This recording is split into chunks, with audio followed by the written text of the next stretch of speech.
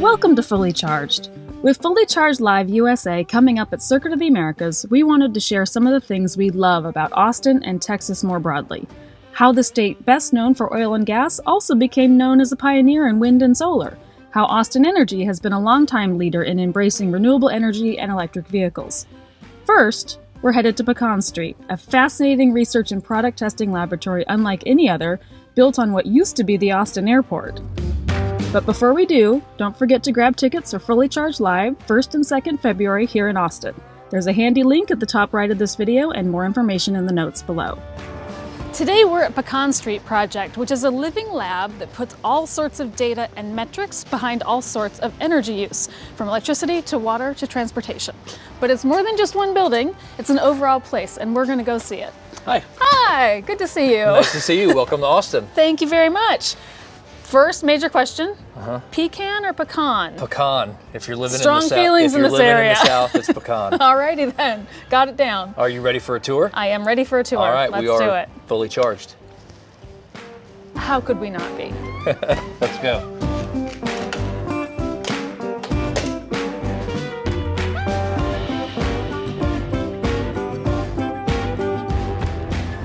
I thought I'd show you the Miller community. When we first started outfitting houses to do our demonstration project, we needed the perfect place to do it. The Miller community is the site of the old Austin Airport. Okay. So if you flew into Austin before 1999, you landed right here. And it's a little different now. Yeah, it's more than, well, it's also a huge kind of experiment. It's right in the middle of Austin. It's 700 acres and they redeveloped it with housing. We have the Children's Hospital here. Office, retail, and there was a lottery to get a lot. Okay. And so we had very, very interested, engaged, enthusiastic residents. About half of our Austin participants are here in the Miller community. You'll find a lot of people here who want to participate in our research strictly for climate reasons. They want to reduce emissions, they want to do their part in their own home. Part of the solution. Yeah, both in their home and as part of the research. There's a nice Model 3. Yeah, and you'll also find people who just want to unplug. They want to get up the grid, stick it to the man, you name it. Yes, for sure. And then there are some people, you know, we're in a huge university town, and so you have a lot of people who they won't picket for other climate issues, but they recognize the benefit of public research. And so they just are glad to participate. They probably don't even check their portal. Right. They just know that it's going to something where their kids or grandkids might be using that database to get their PhD someday. Right. You mentioned the solar, and I know you've done some looking at south versus west and some conclusions there. Yeah. So it's really interesting. So, you know, when most utilities or states or whoever provide incentives to solar owners to help them recoup the costs, a lot of it is based on total output over the course of a year. And so in the northern hemisphere where we are, that means facing your solar panels south. Right. Because you're going to maximize over the course of the year. So that's very good for an individual owner. The problem with the grid in Texas is not all year round. It's when it's 105 degrees in August between 4 and 7 p.m. Yep. The sun's in the west. And so we wanted to see if you were to align solar panels facing west, what kind of impact would that have on a home's overall grid use? Right. And what we found is that it, not surprisingly, much more closely aligns with demand of the house. So if you have some of your solar panels facing west, it's not just good for you as a solar owner, but it's better for the utility because they're not now having to provide you power. And so our suggestion was that if you're going to provide incentives, if you're a utility or a state and you're going to provide incentives for solar installation, you should include west in that because that west-facing solar is what's best for the grid as a whole. Sure. We're all used to being steeped in our with our fellow nerds and stuff. Are you learning anything unexpected from this very early adopting community that should inform how we talk to more mainstream audiences? Yeah.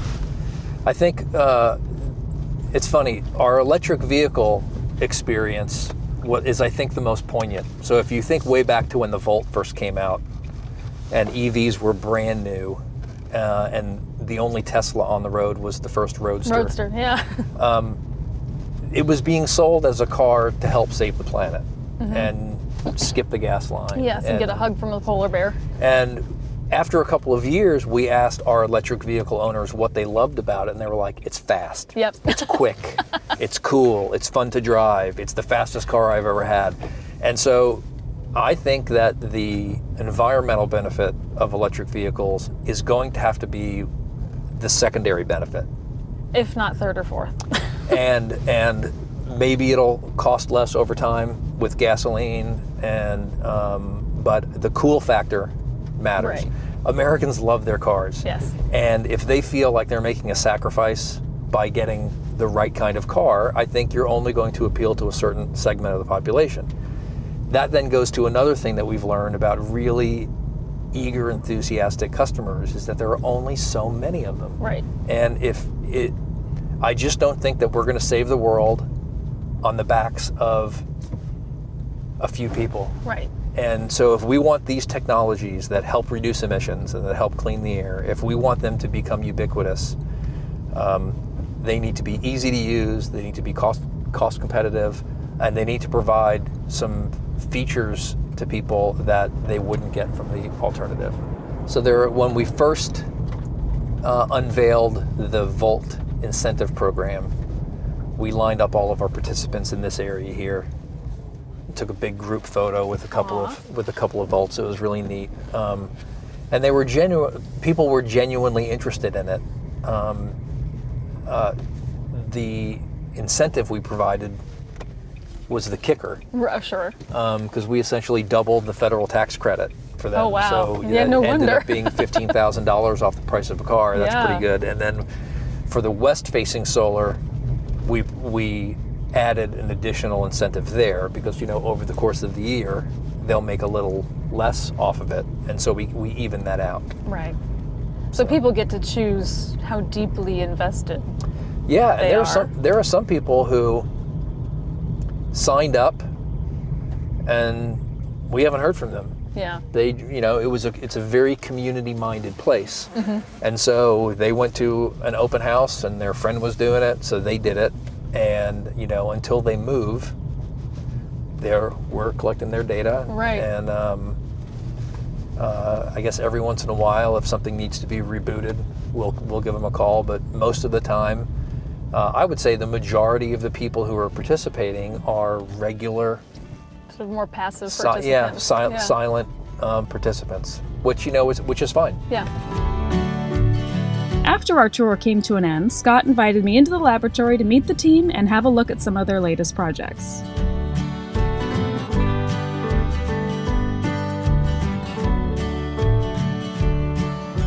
That's where the magic happened. All kinds of equipment. We can build electronics here. How hard are your work days? They're hard. They're hard. It also makes a fantastic degreaser that leaves no residue. We've got electronics assembly we can do up here. We've got some 3D printers. We've got a surface mount oven to do printed circuit boards. We can do a lot of quick turn prototypes for sensors and things like that.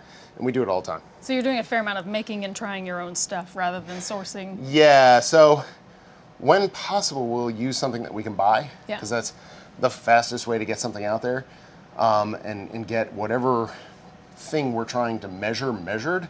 But often it's just not available. So you're making stuff here? Yes, like yes, we make all kinds of stuff. Let me show you one thing that we've made. We've got a device that we made and designed to measure water flow through a water meter. Okay. So the way a water meter works is there is basically a propeller / impeller kind of deal in the meter body. And deal is a technical term. Deal is a technical term. And there is another one in what's called the register, which sits on top. Okay. Okay. And so those two magnets, just like grade school science, they'll link up with each other. And as the water flows through, they spin.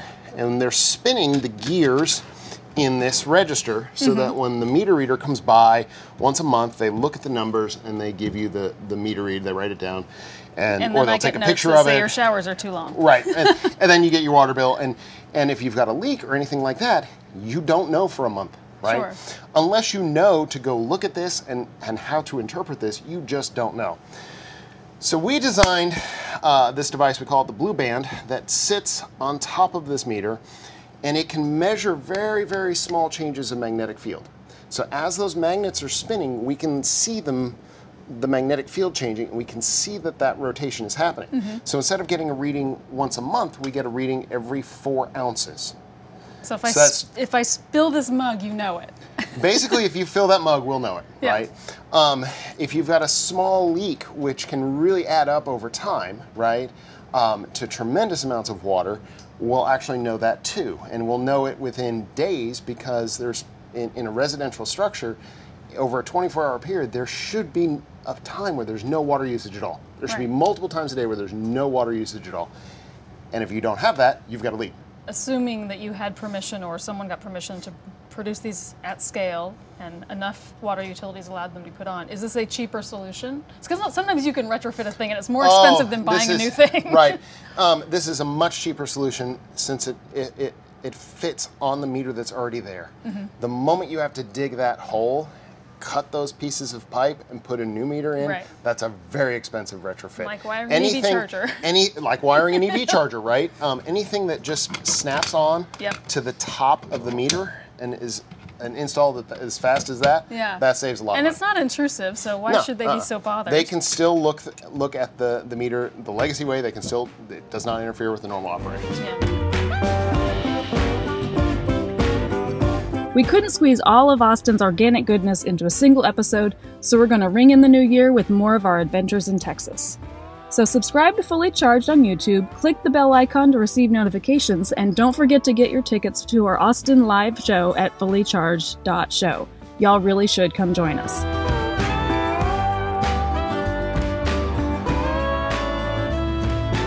Well, it's a fascinating story, and there are books written about it. We have a very progressive community. They're very forward-looking. Right now, you're being shaded by a solar-powered kiosk. We have solar power running above us. We have storage in here, and that storage is running to 50s era fuel pump that you can now plug bikes and scooters in. As always, thank you for watching.